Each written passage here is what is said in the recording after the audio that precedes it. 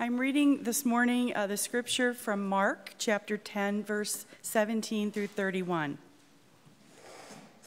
As he was setting out on a journey, a man ran up and knelt before him and asked him, "Good teacher, what must I do to inherit eternal life?"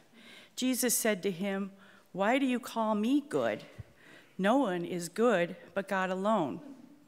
You know the commandments: you shall not murder, you shall not commit adultery, you shall not steal, you shall not bear false witness, you shall not defraud.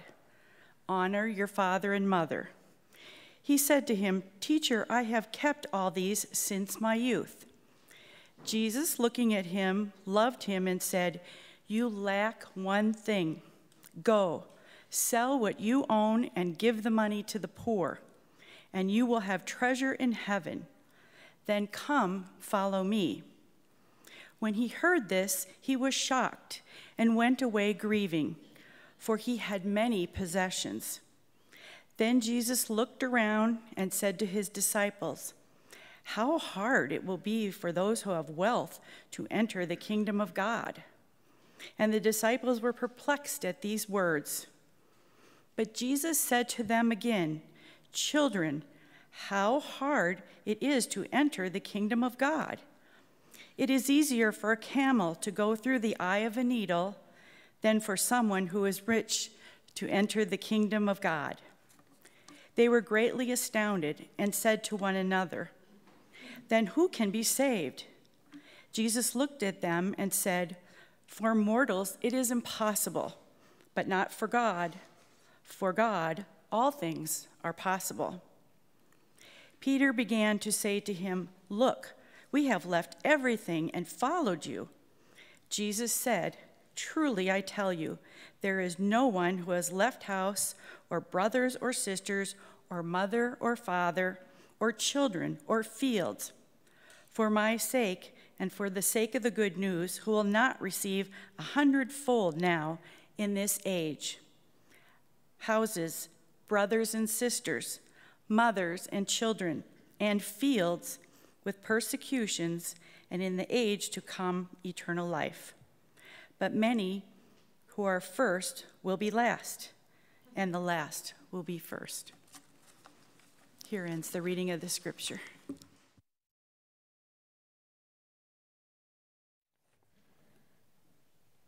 So, when you preach from the lectionary, you have to take what the lectionary gives you. I think it's a nice discipline to keep from avoiding those tough passages that nobody wants to deal with. This is a tough passage, particularly in a privileged congregation. On the surface, what Jesus says to the rich young man is challenging, harsh even. In short, Jesus is asking the man to do the impossible. Scholars have long speculated just what Jesus means here. Is Jesus really saying that rich people can't or won't get into heaven? Is it truly easier for a camel to fit through the eye of a needle? One popular theory is that there was a door, a gate into the city of Jerusalem through which only a person could fit. And people of privilege, wealthy people, could afford a camel or an animal to carry all of their possessions, and they couldn't get through that door. It was called the Needle's Eye. And so that gate was open to those who were unencumbered by possessions in some way. And that's a nice idea, but the problem with that interpretation is that that door is not written about till about 800 years after Jesus. So he's probably not making that reference. And that leaves us still to wrestle with these tough words. Is Jesus offering an indictment of wealth itself or the wealthy? And is Jesus saying that they can't or won't get into the kingdom? All that seems contrary to everything that Jesus has taught or said or practiced. I read the passage over and over again this week, hoping that something new would stand out for me. And a couple of things did. First, Jesus tells the young man what is expected of him. The scripture tells us the man went away grieving. Now, I've always understood that grief was about having been asked too much of, to let go of his wealth, that Jesus wants more of him than he's capable to give, and he's grieved.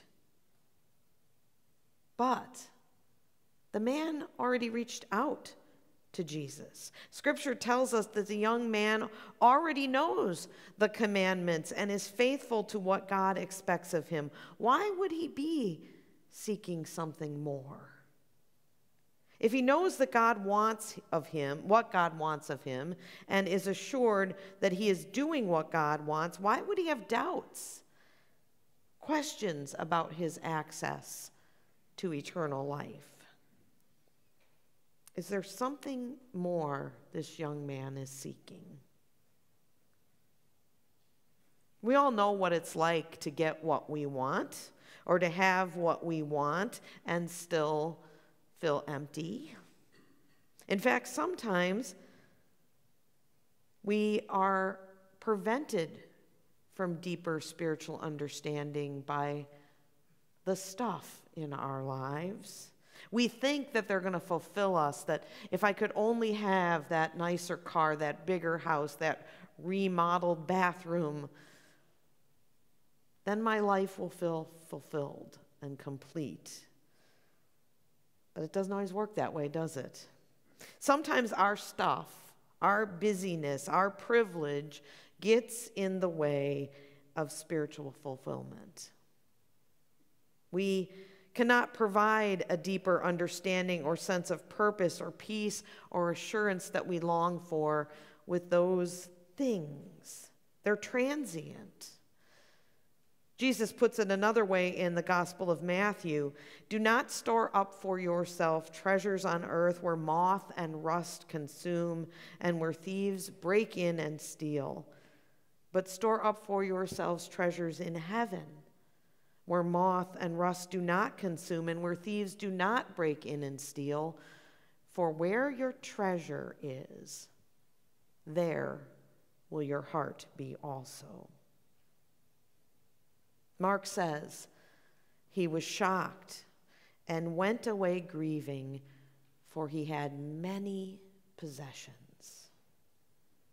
Maybe the possessions are the source of the grief themselves, and not Jesus' challenge to get rid of them.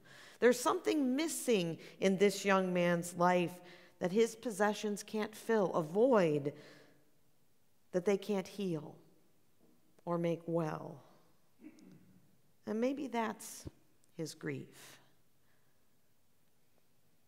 We've all experienced being encumbered by our stuff. As a third-generation borderline hoarder, I am a fan of the show Hoarders. Have you ever watched it? I'm getting some nods there. It is both entertaining and terribly sad. And I have to admit, I've already admitted I'm a coveter, right? Okay? I admit now that there is a guilty pleasure in feeling better about myself because I'm not as bad as the people on that show, right? But what's interesting about that show is the source of the hoarding. Without fail, there is a pain, a grief, a trauma, a deep longing that they're trying to fill with literal junk. And those who come to help, to intervene on the show great compassion in allowing those hoarders to identify the power that stuff has over them, what it represents. They don't just come in and say, this is garbage, throw it out. They sit with them and they process with them what this represents. They're given agency in what stays and what goes because it's a grieving process. When he heard what Jesus said, the young man was shocked and went away grieving, for he had many possessions.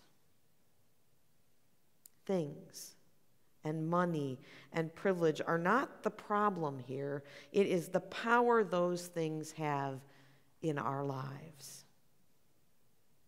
But another thing that stood out for me in this reading is that Jesus loved the man. The scripture bothers to tell us that Jesus loved him.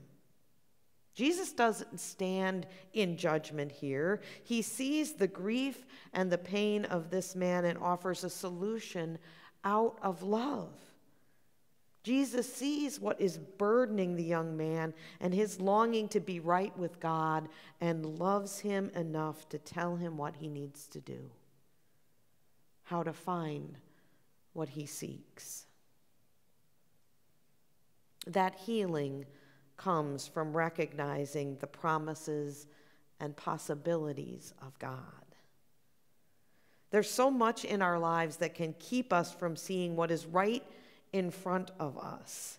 There are things that get in the way and limit those possibilities: fear, lack of trust, overcommitment, even stubbornness.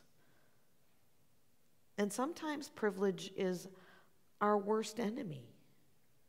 It leads us to believe falsely that things are of our making. And it keeps us from seeing the divine blessings at work in our lives. When we focus or rely on that privilege, we put ourselves in a position of having to protect it. It is the source of our identity, our comfort, our strength, our meaning as a human, and we have to protect it. If you've watched Hoarders, you know that a situation that any of us, I imagine, would be appalled by, things like dirty pizza boxes and rotting pieces of food covered in rat droppings, would have little emotional meaning, and yet they do for those people. And they're put in a position, because it has meaning, of protecting it.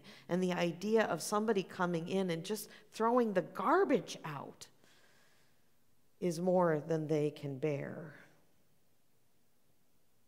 We can do all the right things, this passage tells us. We can live by the rules, as this young man does, but still fail to find fulfillment because we don't see the need or potential around us. After this exchange with the rich young man, the disciples are left wondering, well, who then can be saved? They, like the young man and like many of us still, are operating on the assumption that there is something we need to do to be saved, that salvation is earned, merited. We are, after all, people of the Protestant work ethic. And I didn't mention, but it's a topic for another sermon, that is a false promise all its own, too. The young man asks, as we do, what do we need to do to inherit eternal life? And Jesus says it's easier for a camel to fit through the eye of a needle. There's nothing we can do. Nothing we can do. It's impossible for us. But not for God. This is where grace comes in. God's love and grace are not earned or merited. There's nothing we can do. For a rich young man longing for something more in his life, he may have expected his privilege to allow him access, that he could earn, that he could merit, that he could buy his way into eternal life. Surely that's how the world has been for him. It's interesting because the scripture bothers to tell us that he's young. It might be an indication that this wealth and privilege are not his. that it's his inheritance. And therefore, this would be a young man who's used to everything coming to him. He can buy what he wants or needs, but still,